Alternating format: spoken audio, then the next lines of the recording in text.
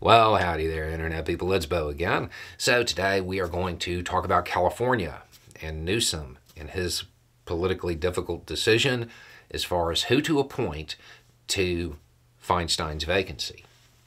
I said I was interested in this a few days ago because it would show how good he was at political decisions, the kind that would have to be made on the national stage where he wants to go.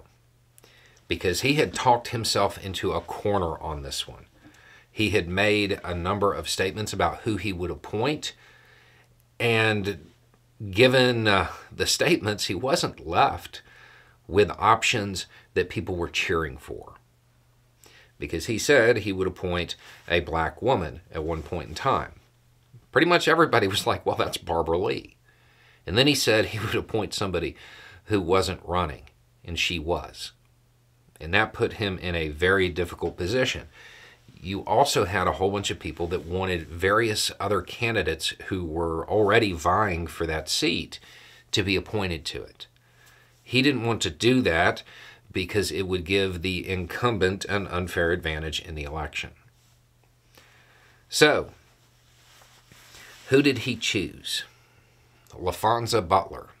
Now, if you are not super active in union circles, or maybe educational circles as well, in California, or really active in the fight for reproductive rights, you probably have no idea who she is.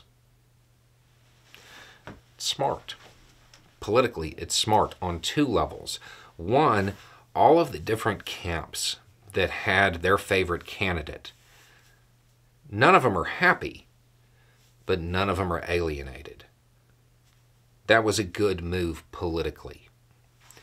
The other thing at play, and the thing that makes this a really smart move politically, is that it allows Newsom to kind of just get right past a news story that he probably doesn't want to deal with. Newsom just vetoed a union bill. He just vetoed a bill that would help workers who were on strike. Now is not the time to be opposed to organized labor. That's not going to go well moving to the national scene. So him being stuck with that image based off of that last veto, that's not good for him.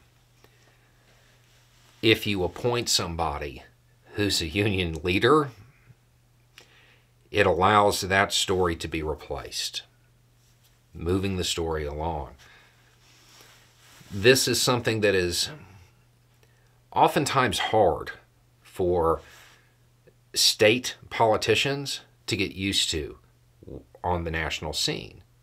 Because basically, when you're talking about something like this politically, the smart move is to do something in the same category that changes the story.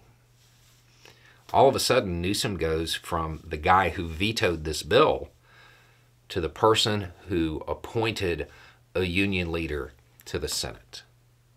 Politically, it's smart. Now, I'm not talking about anything other than the politics right now. Obviously, people are going to want to know about her.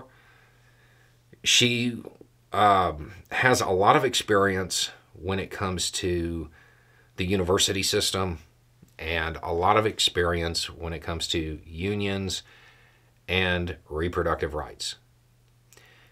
I know you're waiting for the list of offices that she's held, like elected positions. I don't think she's held one. It's a smart move. This isn't somebody that has a whole lot of ties to the different political camps. So appointing her isn't going to alienate anybody. Politically, yeah, this is the type of deal making and maneuvering somebody has to have if they want to be on the national stage. And he demonstrated that he has it. Now, for those who are wondering, because I'm sure people are going to wonder if he kept his promises, yes, LaFonza is black, so he kept them. Black woman, not actively running for the seat. And he managed to change the story. I mean, yeah. Now, as soon as this news broke, I got a question from a friend, and just in case anybody else is wondering this, union thug, that term, that's not an insult. That's not an insult. For white people who are active with unions, maybe not a term to use for black union leaders. It may not carry the same connotation to them. So, yeah, that term is actually a compliment when coming from union people. So that wasn't an insult. So if you see that, it doesn't mean what that term normally means. It's a stamp of approval, not an insult. Just throwing that out there because it apparently happened within minutes of the news breaking. Anyway, it's just a thought. Y'all have a good day.